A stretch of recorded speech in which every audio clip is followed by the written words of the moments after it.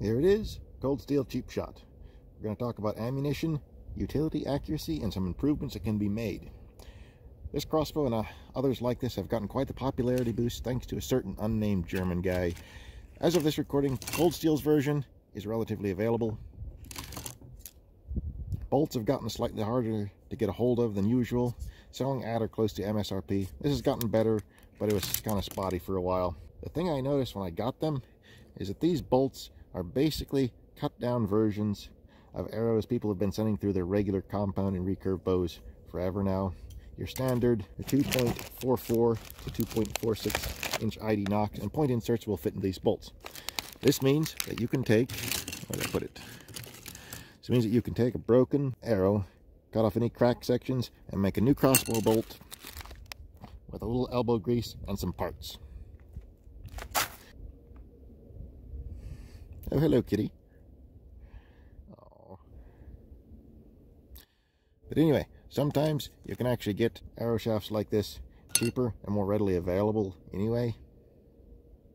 Cut them down to size and make 2 or 3 bolts from them.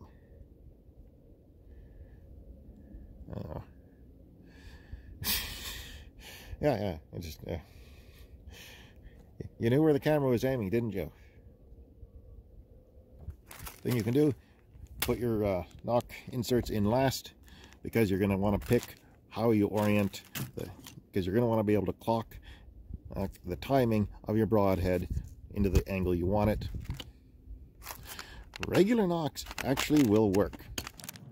It might not be apparent, but regular nocks can be used with not too much trouble, because there's a gap in the string latch. A nock will actually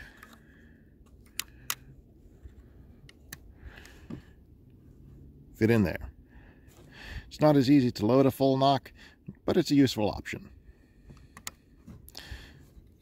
Automatic safety latch will catch on to it though. If you sand down the nock like this, you can actually have an arrow fitted on the string with a moderate amount of security. You can walk around, see your target, and you're good to go. Only really works for the first shot. After that, I would just revert back to regular bolts, but it's a handy little thing. Nowhere near as cool as a magazine, but I think it's worth mentioning. One of the bigger qualms people have with this is accuracy.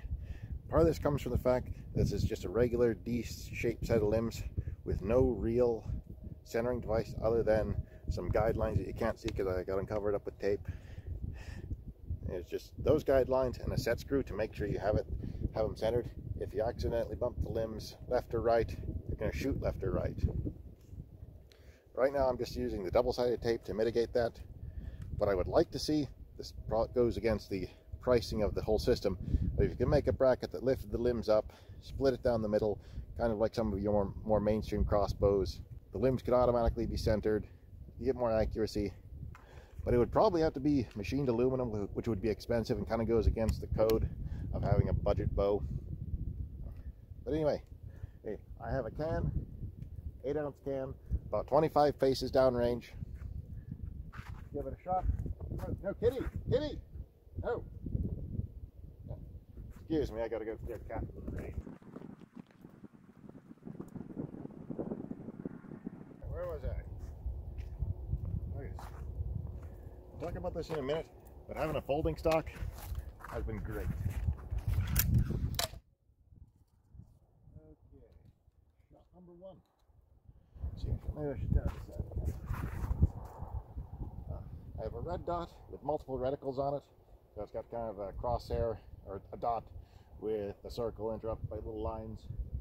I find it's kind of handy to have a reticle with extra points on it for when you need to practice. Hold on. Okay, not the best shot. Go along to the right, a little bit high.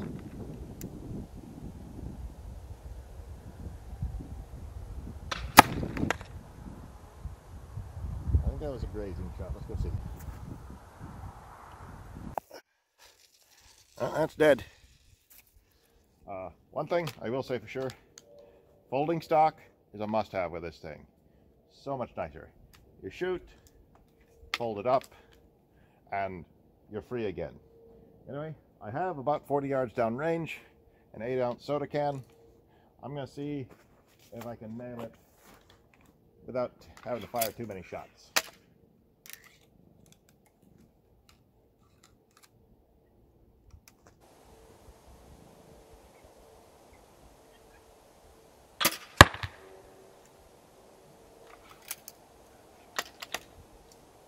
Just a little bit high there.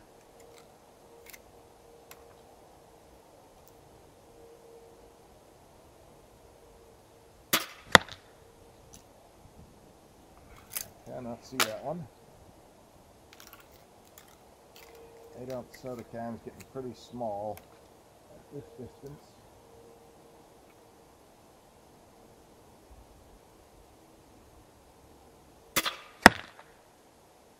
Going a little bit right and low.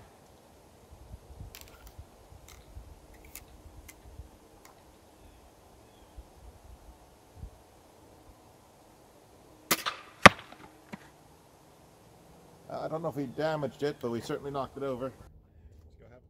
For the folding stock, I took the original stock, chopped it off just before the castle nut, which is this section right here, which is basically solid cast aluminum. Then I took a UTG AK folding stock adapter, cut off the threaded section here, and drilled and tapped that into here. I put 3 screws in there. I could have gotten away with just the 2, but I was paranoid. I had to remove some material right here to make everything fit, so that's kind of my fault, but I was paranoid. The original pin was aluminum. I replaced it with a stainless steel bolt, 1/4 20. And the folding stock here is a TACCOM 1022 angled stock. Because of this, I can have the stock folded and the string pulled back, and the stock does not bump into the string. Lovely little stock. I did have to trim off about 2 inches to make the length of pull correct. Pull out the screw here, pull off the end, trim the carbon to the length you want, drill and tap that. I forget what drill and tap that is, but you can find out pretty easy. Maybe not the most serious use, but sometimes you just want to have fun. I think that's what it works great for. That's all I have for now. Thanks for watching.